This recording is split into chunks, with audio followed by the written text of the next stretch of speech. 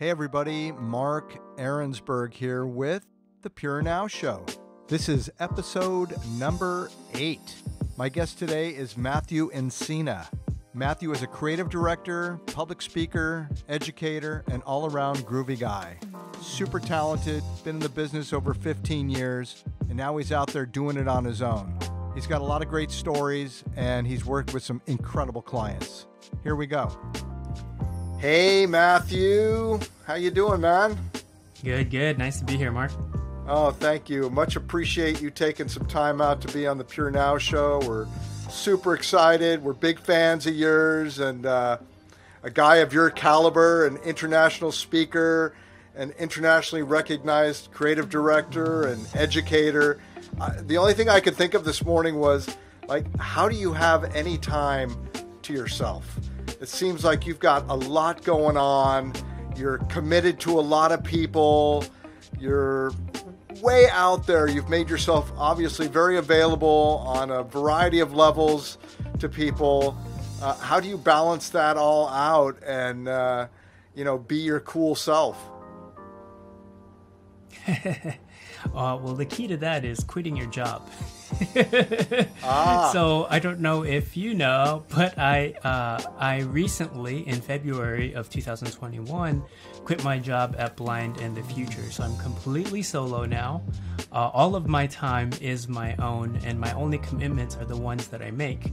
And currently, a lot of my commitments right now have to do with the content that I'm making on my YouTube channel, as well as a new client project that's starting up, which is going to be pretty exciting for me. Well, that's really cool. So I don't know if that answered your question. No, that answered all of my question. I'm a little blown away. You're obviously, can I ask how old you are? Yeah, I'm 36 right now. So you're a young cat. You're not even 40. You dumped your job. You reprioritized your life. Mm-hmm. You're doing it how you want to do it. Not that you weren't doing it how you wanted to do it before, but now you're really, really doing it how you want to do it. But you had to put in the time and make those commitments early on.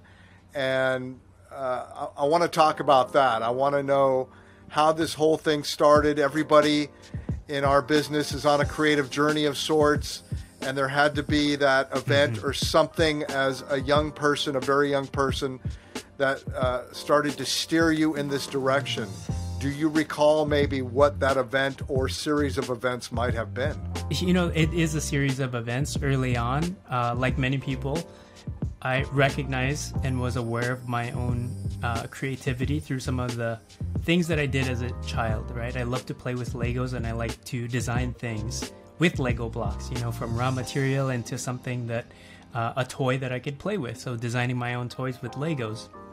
I love to watch cartoons like many young boys and young girls. And I loved comic books. And in those things that I watched, those are things that I captured with pencil and paper. I drew a lot of Ninja Turtles growing up. I drew a lot of Wolverine and Spider-Man, copying straight out of comic books because I love so much those characters. And for whatever reason, something drew me to wanting to draw them on paper. So I think in noticing that, I owe a lot to my parents and my family, because I think they saw that in me as a young kid and definitely nurtured that. They didn't do anything to stop me from pursuing a creative journey or creative career or creative pursuits. In fact, they nurtured it. They bought me supplies whenever they could, bought me more Legos, bought me some paints, bought me pencils, comic books when they could afford it. And that just kept snowballing until I got into high school.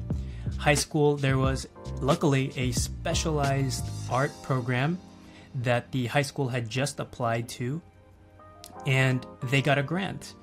And this grant allowed a few of the art teachers to come together, create a secondary specialized school in my high school, and focus on teaching both traditional art and digital art.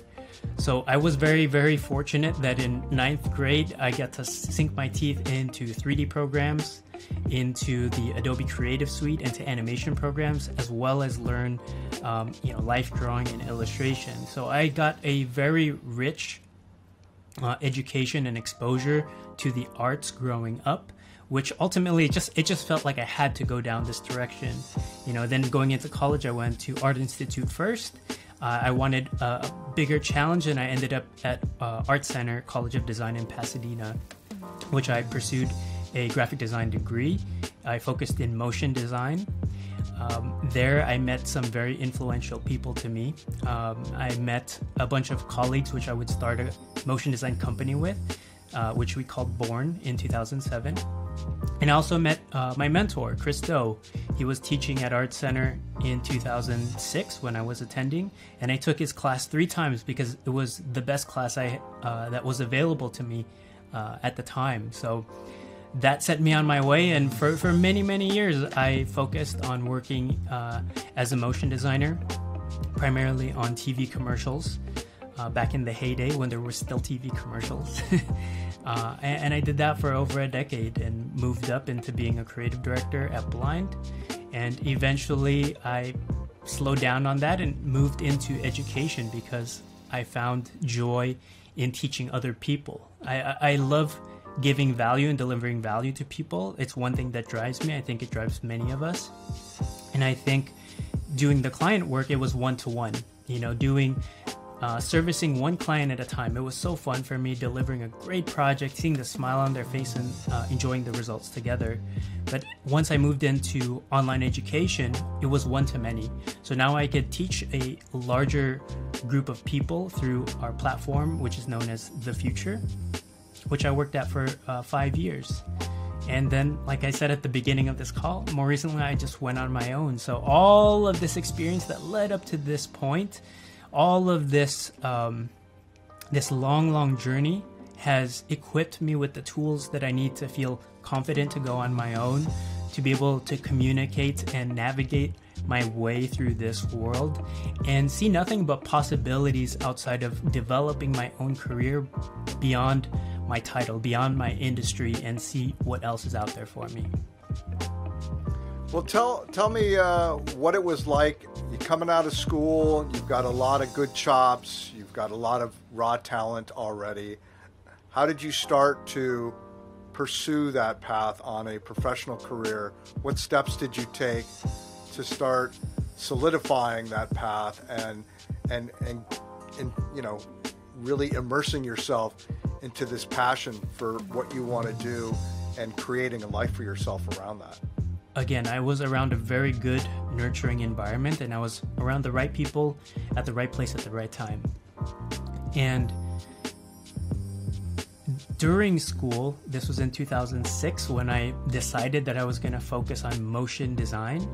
I knew that I wanted to start freelancing while I was in school, but I knew no one was ever going to hire me unless I had experience. And it's one of those weird catch-22s where it's like, they won't hire you unless you have experience, but you can't get experience unless somebody hires you. It was always this weird thing, and I think it's still a challenge for a lot of young people today. And for me, I kind of backdoored my way into things. I was always a good student. Yeah, I'm that student that you hate that always got the A's. Yeah, I'm that student that you can hate in class. But like I said, Chris Do, who I met, was the owner and founder of Blind. He was teaching at Art Center. I took his class. I did pretty well in his class. And I just asked him, can I intern for your company? And this was in between semesters. And for Art Center, we have 3 trimesters year round. And there's about a month break in between each trimester there.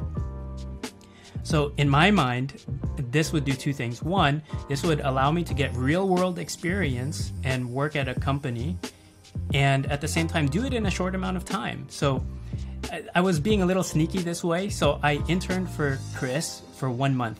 This was my break. And we all knew that I had to go back to school after that. So I only interned for 1 month. But after that 1 month, what happened was they hired me back as a freelancer. So automatically I had experience as an intern and then now as a freelancer. And then shortly after that, I started looking around town at other shops in LA. And I told them I was available as a freelancer. And then I got hired at another company, which was Belief, when they were still around back in the heyday 2006. And I started freelancing there. So now I had 2 places under my belt that I worked at. And as soon as I graduated college, I had experience, I had my portfolio, I had my reel. And it was a lot easier for me to start continuing to build that momentum that I had in school. Well, and that's it. You know, you have to take what you have and just go for it and develop from there. So you had a few clients that you were freelancing for. You're building up your book. You're building up your experience. When did you decide that you've had enough experience under your belt where you could, you know, do it on your own, take on a few partners, and go out there and make a name for yourself? That was also in school. So I was sneaky in school that me and my colleagues, my classmates there was 6 of us. We were all just working on projects together for probably the last year and a half of school. And the reason why we did that, because the school mostly encouraged solo projects, like you're your own person, you're your own individual. But we knew, just because of our network, that that's not how the real world works. Good projects and big projects are done as a group. They're done with teams of people that have different specialized talent that would ultimately produce the best results. So early on, since we knew this, we formed our own little collective, when we already called it Born, during school. And we started just doing projects. We started hacking all the different classes that we had and kind of convinced each teacher that, hey, wouldn't it be great if we did this group project? Even though that was not the assignment of the class. So we started working together as groups, working on bigger projects, knowing that ultimately that's going to serve our portfolios better rather than try to get the grade in the class. Like, that wasn't important to us anymore. All that we cared about is that at the end of our term there at Art Center, when we would have the most freedom as students, where we have no client to address or to report to, where we could just have pure creative freedom in school. Like, we wanted to take the most advantage of that. So we were busy building our book, and at the time, we even made a collective reel for Born in 2006. And it was just a collection of all of our student work, but that work got the attention of our network and extended network at Art Center. And the beautiful thing was, we as a collective started getting work as students. And one of the first jobs we did as a collective was for PlayStation, which is crazy that I look back on it now. That back in 2006, PlayStation would trust a bunch of snot-nosed kids to do work for them. And this was through an agency that just knew of us, and we just ended up getting everybody's attention, and it was very good. So that, again, set us up for confidence and momentum, so that by the time that we graduated from school, we all kind of went off in our own directions to freelance at different shops, mostly to scope out what else is out there. But ultimately, the 6 of us kind of kept it in the back of our minds that we were going to do something together and continue to do something together. And then in 2008, I believe, or late 2007, we ended up incorporating, because we started doing group projects together. We started freelancing together as a unit, and ultimately we incorporated and then formed our company. So by you cultivating this group mentality, did that change anything about the way Art Center operates at all? Did that continue on after you left? Because that's certainly a unique presentation that you offered, where kind of went off the beaten path of individualized effort, and you created this collective, and something beautiful blossomed out of that, something new. Was this something that stayed, that you're aware of? And are you still connected to Art Center in some way where you offer this educational component? Yeah, so after I graduated from Art Center and I went back to the grad show and started talking to some of the teachers there and the program directors, they did continue to do more group projects and encourage that. There was a lot more group projects after we left for probably the next 10 years. I'd like to think we had some influence on that. I don't really know. Nobody directly said, oh, because of you, we ended up doing this. But that was a pattern that I started seeing after the fact. So I'm glad that maybe some people kind of recognize the power of group projects and what that does when more people are involved and you harness the talents of multiple individuals. So that was awesome to see after the fact. In terms of my connection to Art Center, I don't teach there or anything like that, but I do frequently go back there for the grad show just to, again, see old colleagues, see what's going on at the school, and also just scope out new talent in case I need to hire people. Yeah, I mean, it's like one of the top schools in the world, creative schools in the world. So, I mean, it's certainly not hard to find incredibly gifted people, as it seems to be a magnet for that, and they certainly produce and offer an incredible education. A few of my friends, I mean, back in the 90s, I was in LA. You're from LA, right? Mm-hmm.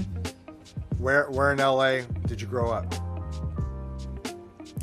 I grew up in the suburbs, but for the past 10 years or so, I've been moving around different pockets of LA. So I lived on the west side for a little bit, I lived on the east side a little bit in Altadena, and now I reside in Koreatown. You're listening to The Purenow Show, a creative podcast for creatives presented by Balance. Oh, cool. Right on. Well, I'm from LA, so I was there 35 years, and that's where my creative life began. And mostly ended after I left. But there's incredible opportunity, obviously, in Los Angeles. You're so entrenched in Hollywood and entertainment and music, and because of that close-knit circle of explosive creativity, you had some pretty unusual opportunities, and you got to work with some incredible talent there. Can you tell us about this music video project you did for Coldplay? I mean, that's obviously I can't even imagine this call coming through. I'm sure you probably didn't even believe it was true, perhaps, when you received the call.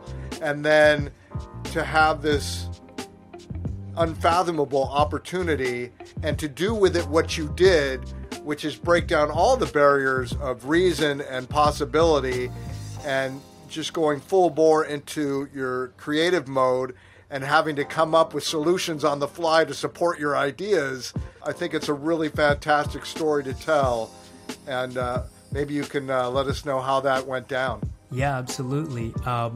So in 2014, we got a call from the band Coldplay, their creative director, and who had previous ties with the studio Blind already in the past. I think they had been chatting about previous projects, but nothing ever came to fruition. So in 2014, they had called, they were producing a new album, and they wanted to create a music video for Ink, a new single on that album. And they looked to us to create director treatments. So these are just, what would you do as a director to turn this song into a music video on screen? So we were all given the opportunity, all of us creative directors at Blind. So I pitched in an idea, Greg Gunn had pitched in an idea, and then Christo also pitched in an idea. So we all pitched in ideas, different ideas from different angles for how we would interpret this song. At the time,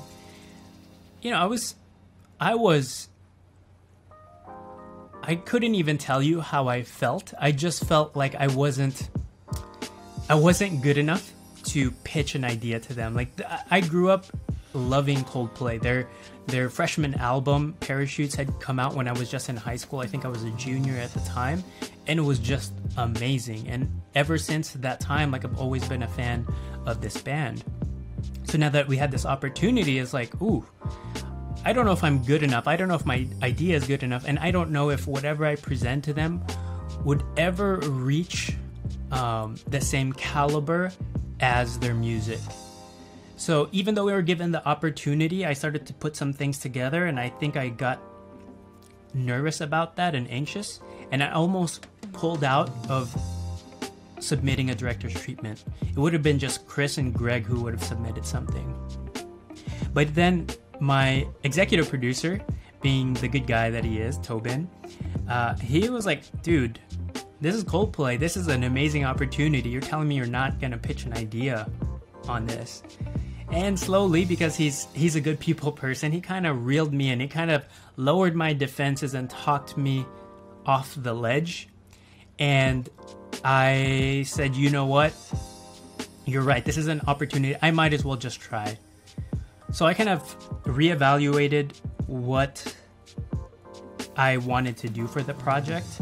And I knew that I wasn't confident in the idea that I had before. So I wanted to outdo myself.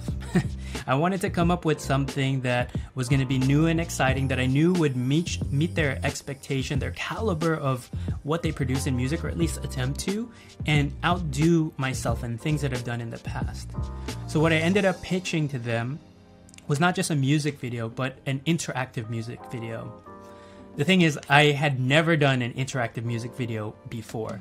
I just knew that they kind of existed out there. There's different pieces of technology, and I had seen examples of them, but everything was still pretty early on. But I knew that it was a possibility.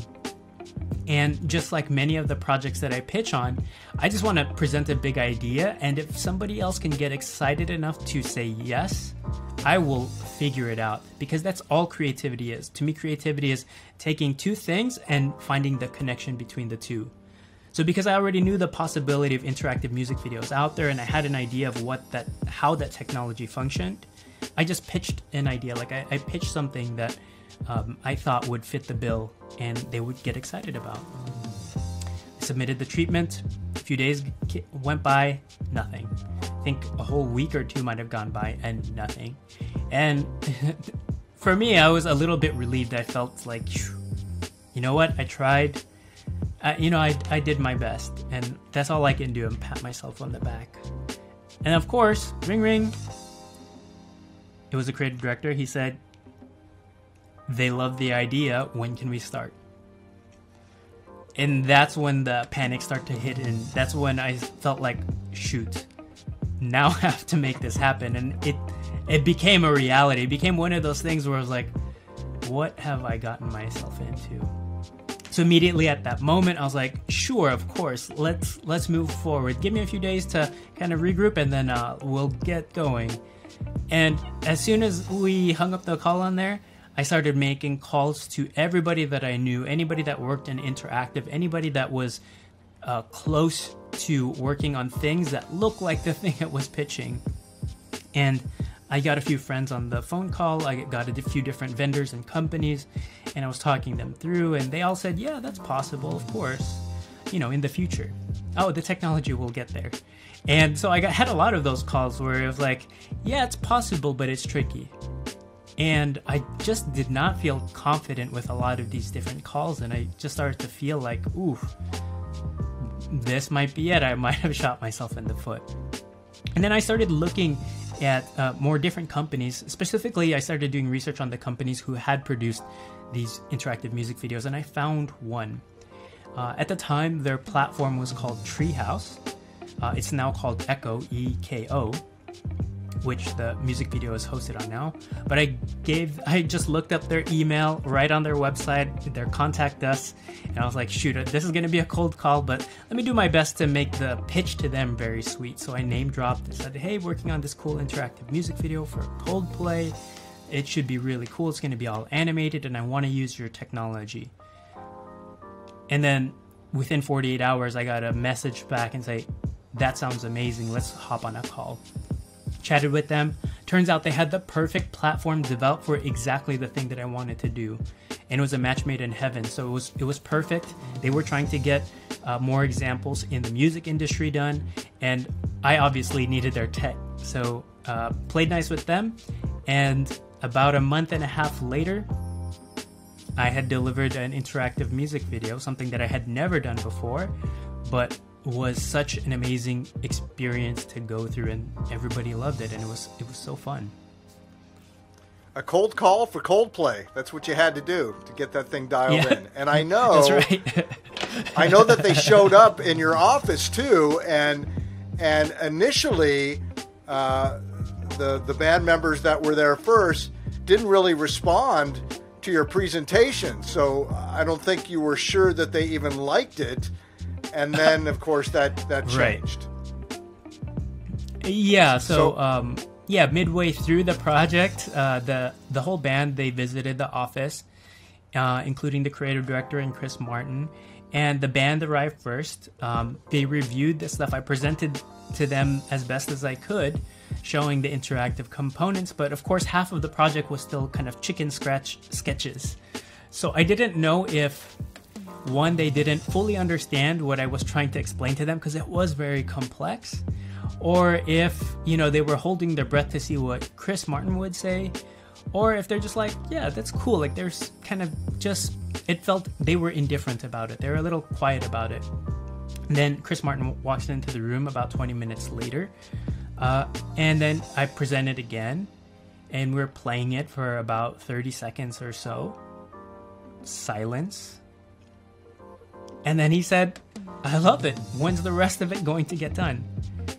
And at that point, I was like, okay, good. He's sold. We're done. Let's shut everything down. Let's stop. Let's just keep going. So he's happy as long as, you know, the main stakeholders are all happy. We don't need to oversell. Let's just stop right here. And I just told him, you know what? We'll have this done in 3 weeks. And there was no changes. There was no revisions. It was an amazing client to work for because, one, the creative was open and I could do anything, but two, because there was 0 changes on this project. And that was, wow. If you've worked in the creative service industry at all, you know that never happens except this once. Because not everything is wine and roses in the creative industry, and oftentimes we have to deal with clients that are super challenging. There was a project that I did, I think it might have been around 2015, maybe earlier than that. It might have been 2013. I was working on this vitamin commercial, and we had to do a bunch of animations of like the vitamin and the vitamin bottle. Not anything super exciting, pretty straightforward, but you know, we got plenty of those types of jobs, things that pay the bill. And I always find a way to make it fun. For me, I always try to find a way to make it interesting despite the content that we have to produce. So this particular client was very challenging throughout the process, but it was pretty manageable. You know, they would, this person would ask for all kinds of changes, and you know, moving along in the process, we would make them. It's like, okay, she seems to be happy, all good.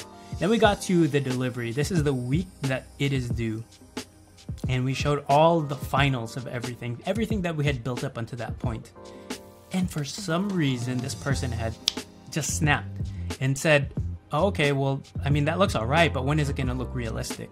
When is this going to happen? And when is that going to happen? And then all of a sudden, I just was taken away. I was like, whoa, you know, we've been working on this for 4 weeks together. You've seen every instance of this, and it's just gotten more and more refined. Where is this coming from?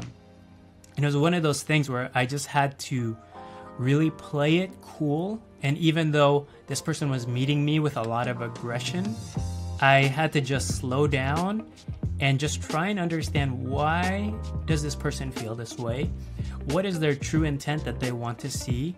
And what kind of compromise or agreement can we come up with together that makes this person feel heard and we can both agree is the right way forward? So that was a very difficult conversation to have, but I think after a lot of conversation, over an hour, we got to a place of understanding. I don't remember where we ended up resolving it. I just remember there was a lot of tension there. But a few days later, we still delivered on time, and it was perfectly fine. It was just a moment that I was like, whoa, this is the opposite of what I expected. You know, you feel like as you move forward in a project, things get more and more refined, and there's less and less changes or things to do because you're building it together. At least that's what I aim for. But it just seemed out of left field. And yeah, that was one of many examples that have happened in my career.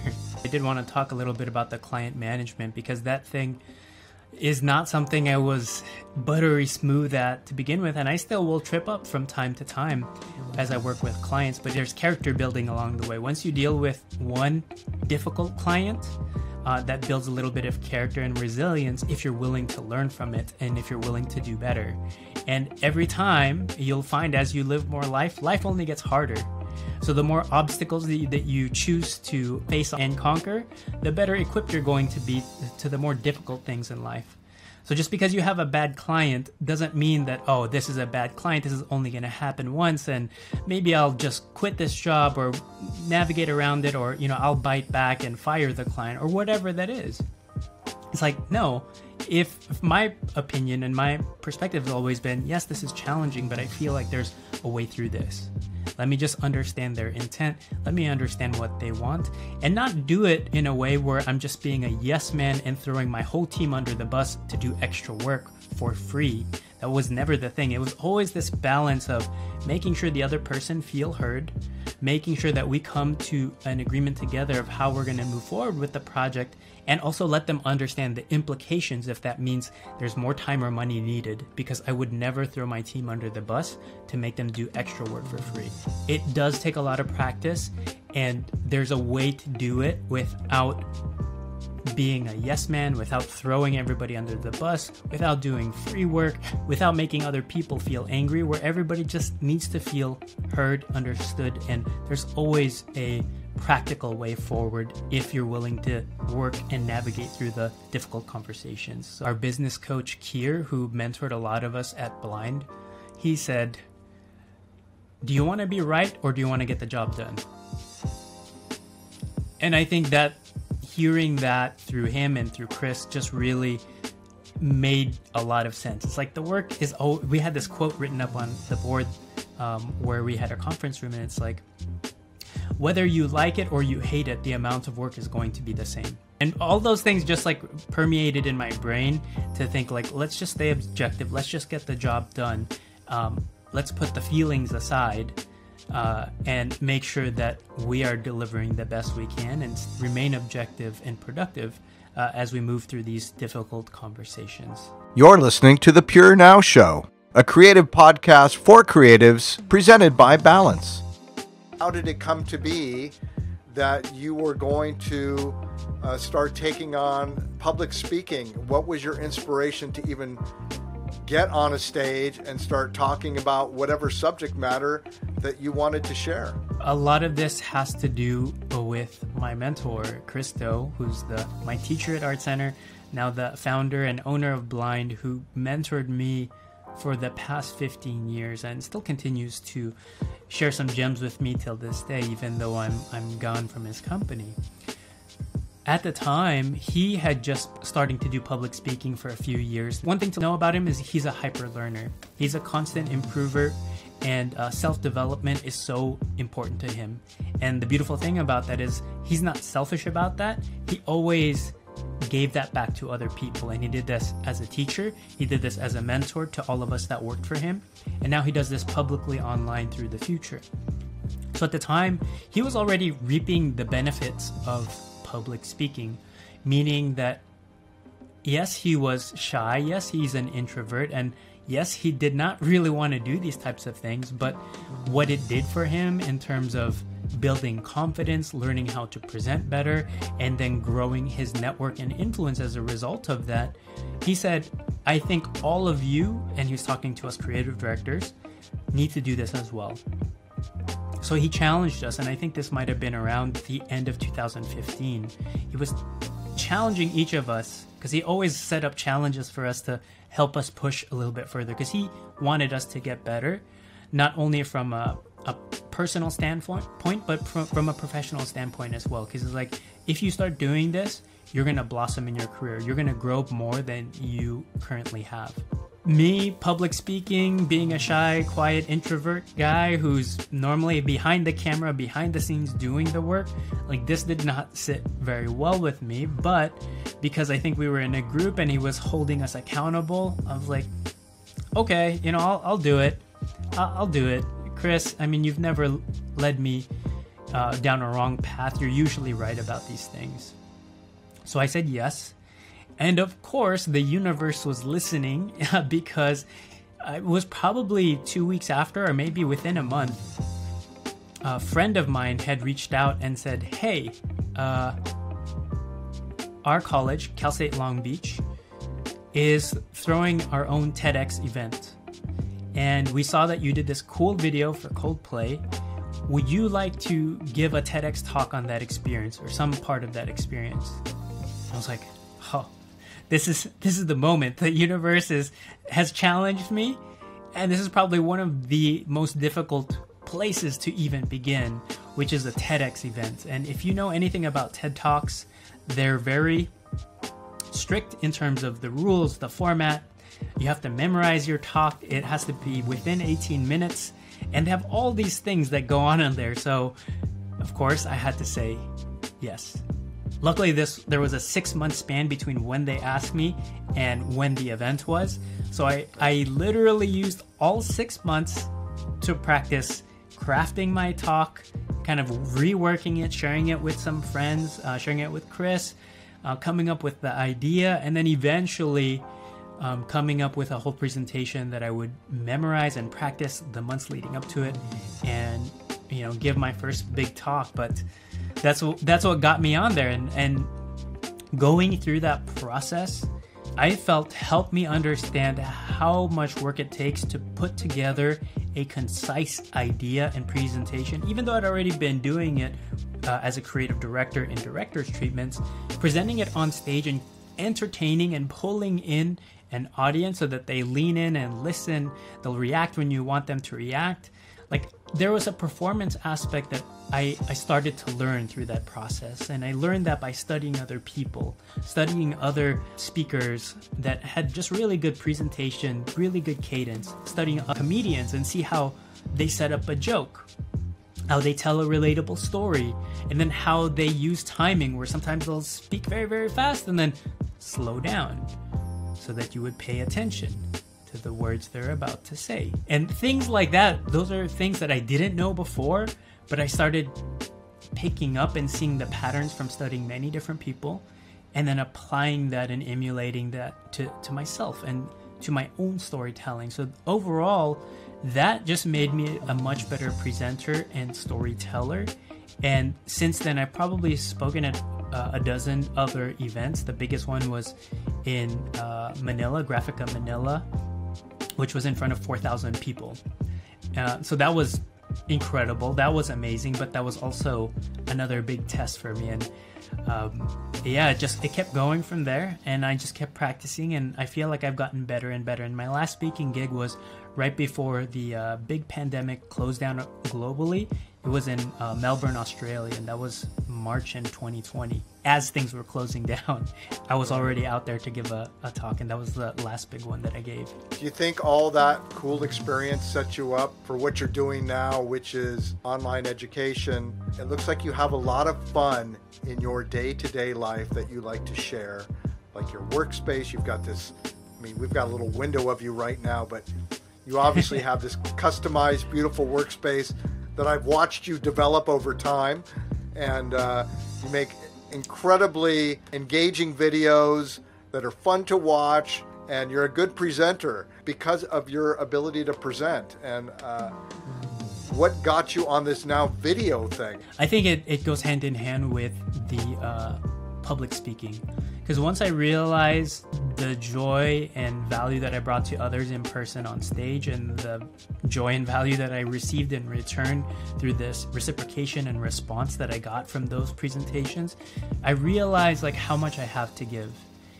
And again, to credit my mentor, Chris Do, he was the one who first pushed me to do public speaking, and he was also the first one to push me to be in front of the camera like we are now, to teach what I know.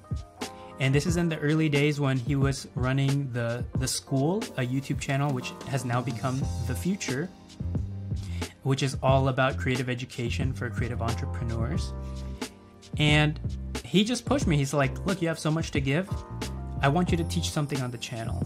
And of course, just like many things, there's a little internal resistance.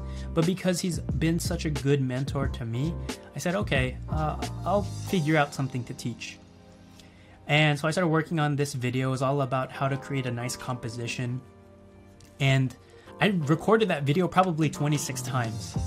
It was bad. I didn't like the way I looked. I didn't like the way I sounded. I didn't sound like myself. My voice kind of sounded funny, a little nasally. I was like, I don't like any of these things. And I kept questioning, like, is this material good? And I kept editing it over and over and over again. And then at a certain point, I think he might have pushed me and said, hey, so where's that video? Like, I'll have it ready then. And then we just hit publish. At a certain point, I was like, it doesn't matter. I can keep tweaking this. I'm kind of tired of working on this thing. Let's just hit publish. What's the worst that can happen? And so we published it on the channel, and I wasn't expecting much. And then I started getting feedback. In public feedback, comments, and things like, oh, I needed to hear this. Oh man, this guy really knows his stuff. More of this guy, please. And then I started seeing the comments flooding in. And then I realized at that moment, it's like, shoot, I do have a lot of things that I've learned over the years that are valuable to other people, that are special to other people. All the things that I take for granted that I do day to day as part of my process, as part of my work, there are plenty of things that people have yet to be exposed to those, and I should do my best to share that, because my mentor had done so much for me and has been so generous to me. I should reciprocate and do the same for others. So I started making videos on the Future channel.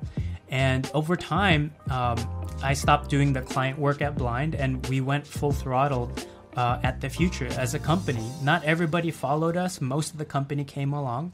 And then we all started working on creating content, educational content that's going to be valuable for people who are creative entrepreneurs. And I spent, a good 5 years trying to teach everything that I knew in different ways, experimenting with formats, from a docuseries called Building a Brand, which was awesome, which was documenting the first meeting till final delivery of working with a real client, showing their goals and expectations to the final results of what we did. And that was a phenomenal project to not only direct, but be a part of as a creative director in the trenches working on that project. And then there are many other little videos here and there that I made.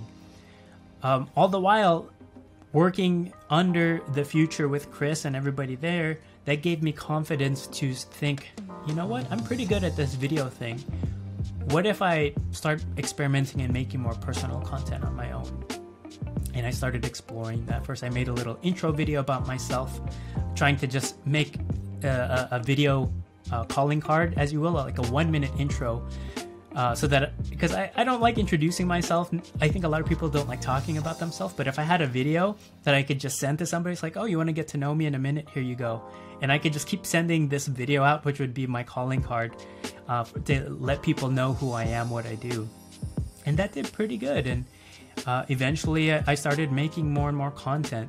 And one thing that I made was a desk tour video. Basically, I was remodeling my office at home because I started doing some work from home, and I wanted to document the process because, one, I found it so enjoyable to build and design things, and I consume so much content of other examples out there, other people who are building things, and I just saw it as such a cool niche, a cool thing that I wanted to see, what, can I do this in my way? All the many years of being a creative director and creating content for TV and other people, can I do this on my own? And then so I made something for fun. And then that video ended up blowing up, and I think it might have reached 1 million views within the first year, and now it's at 8-point-something million views. And ever since then, that video gave me so much confidence to keep creating things on my own. That was happening in the background while working at the Future until February 2021. Everything kind of just lined up for me. I had finished 2020, which was a very difficult year for so many people. But for me professionally, I felt like, wow, I think I've climbed the mountain here, both at Blind doing client service work. I think I've climbed the mountain doing what I can at the Future as an educator. And this thing that I've been building in the background, my own channel and my personal brand, is just starting to blossom.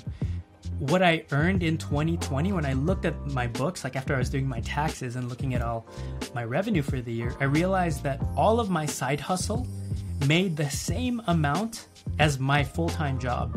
So with that, I realized, shoot, I think this is a sign. This is a sign for me to see what happens if I go out on my own. Because if this is what happens when I'm just doing this in the background, what happens if I fully commit to myself, the things that I want to do and the things that I want to explore? And so I made the very difficult decision over many months of kind of looking at the pros and cons. It was just time for me. And when I told Chris, my mentor, my boss, he was like, you know what, this makes perfect sense. And to be honest, I was surprised you haven't gone on your own sooner, because you were capable years ago. And it took me a while to get that confident and to feel like all the boxes are checked. I'm ready to take off my training wheels and go solo. Well, you don't seem like the kind of guy that makes hasty decisions. I think you like to be well-informed, well-educated. You like to have all the information, all the data available before you jump into something. Overly spontaneous, too hasty. And your career has obviously proven that. And it's so cool that you're now doing your own thing. Still at a very young age. You got all the time in the world on your hands, and you can do it however you want.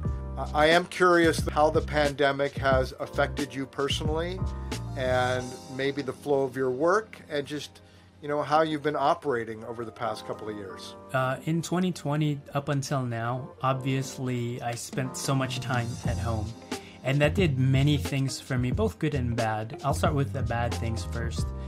One of the cons of that is I was missing all of the in-person interaction with all of my coworkers, with my friends and stuff like that. So I think because I didn't see my coworkers, that also helped me make the decision to leave, because it felt like I was no longer getting all these beautiful in-between moments with people, and I was just at home staring at my screen doing the work and delivering stuff week to week, but not getting that nice interaction, and especially not getting the interaction from my mentor. Like, it was so hard to get on the books with Chris, not because he wasn't available, but because when we work together, like, we'll have lunch together and we'll have conversations. Like, it's just part of the job. Where I think being all at home, it's like, well, to get somebody on the call, you kind of have to schedule something with them. And I'm like, well, if I don't have something to talk about, it's kind of weird to just book something. And I don't want to waste this time. So I think that deteriorated a lot of the relationships that I had. Obviously, we all still keep in touch, and I'm still good friends with all of those people. But it did take its toll on those relationships. So that was one thing that I think was a negative. On the positive side, because I was at home became so important to me. So all of a sudden, I'm here 24 hours a day, and I'm looking around, and it's like, I wish our living room was more cozy. So I started working on it, started designing, started building things in there. I was like, oh, you know what? I can document this. Oh, my home office.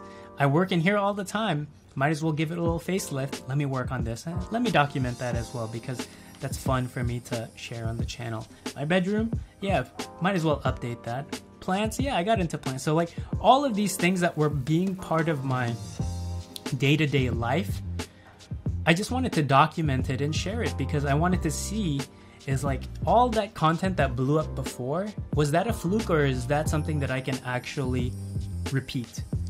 Are the people that are watching my YouTube channel and seeing my content, are they in it for me, or like was it just that one thing that I made?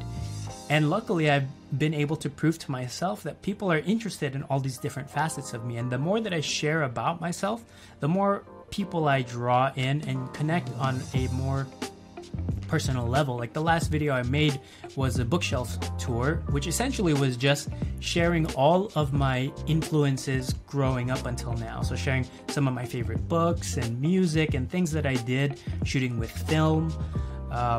And in that video, I found so many comments where people felt a little bit closer to me. It was like, oh my gosh, I used to do that too. Or shoot, I totally collected Ninja Turtles. Or shoot, this was my favorite comic book series. The one that you chose, like that is the jam right there. So the more and more I share about myself and do it in my way, the more I realize that people are showing up because they resonate and connect with my story and who I am as a person. So it's just reinforcing a lot of the things that I've been fortunate to discover and been able to explore. If you were unable to do what you choose to do now, is there any other vocation or type of work that you would be interested in trying? I think because I have what I consider pretty good people skills. I would love to be maybe in the music industry, working with artists, helping projects come to fruition. I don't know, like I feel like I'm really good just in between the goal and the difficult problem to solve. And I like being in the middle there where I can help generate ideas or connect people or connect things together that need to be there in order for that thing to happen. I could probably see myself as an alternate career. And because of all your vastness of experience and immersion in this industry, what kind of advice would you give not only to young people that are coming up in this business in a totally different time, also people that have been in the business for a while? So I have this book of quotes. So whenever I hear a good quote from a movie or a person or a podcast or a book or something, I write it down. And there was one quote that just I felt so connected to when I heard it. And it was here by Quincy Jones. It says this: "Once a task has begun, never leave it till it's done. Be the labor great or small, do it well or not at all." So for me, what that meant is just, if you choose to do something, give it 100%. Make a choice, then commit to it. I think so many of us, and I've done this myself throughout my life, where you kind of commit to something, you only have one toe in, but you haven't fully committed and jumped in. And that leads to mediocre results, that leads to surface level knowledge, that leads to surface level results.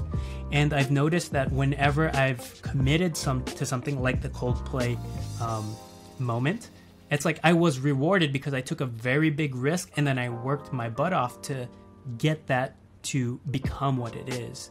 And I've seen that happen time and time again, is that when you just put your head down and you do the work, the results will be there. But you have to commit. So I think it's really important not to be coy about your commitments and not to be shy about that, but to go all in on those things and not waste the opportunities, because we all have a finite amount of time. And if you choose to do something, do it well, try to make the best of it, and don't complain. I think those are big things that I think was a big life lesson for me. So that's a big thing that I think is important that I've seen throughout my career.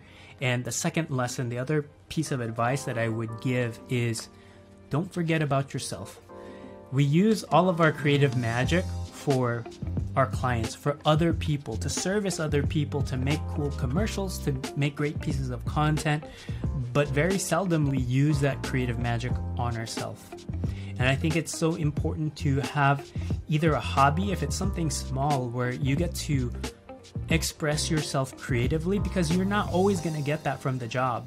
You're not going to get that working on vitamin commercials, but you might get that, playing the guitar without expectations, without putting any pressure on it other than creative expression. Maybe you like to draw, maybe you like to illustrate, maybe you like to do other things. But don't forget to use some of that beautiful creative magic that we all have in us, and use it towards something that you want to do, you want to learn, and something maybe that ultimately might be another career path or a side hustle for you moving forward. So those are the two lessons. Like, if you commit to something, give it your all, go 100%, and don't stay surface level. And the other thing is, don't forget to use some of that creative magic for yourself. Matthew, it's been awesome to have you on the Purenow show. Your life experience, your creative experience, your attitude, your personality. I can see why you like doing videos. I can see why you're getting the response to your videos that you get. You're a great guy, and you have a lot to offer. You've obviously been put on this planet for the rest of the world to reap benefits from, and I really appreciate your time today. Thank you so much, Mark, for having me on the show, and thank you, Hai, for inviting me on here, and I'm glad I could share this space with all of you.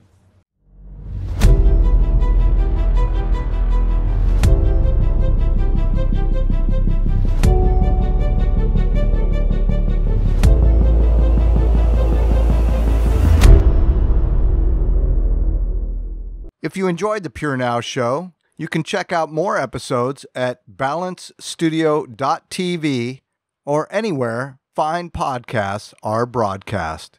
Purenow is produced and engineered by HaiHa Dang. Special thanks to our media sponsor, Maybe, and iDesign.vn.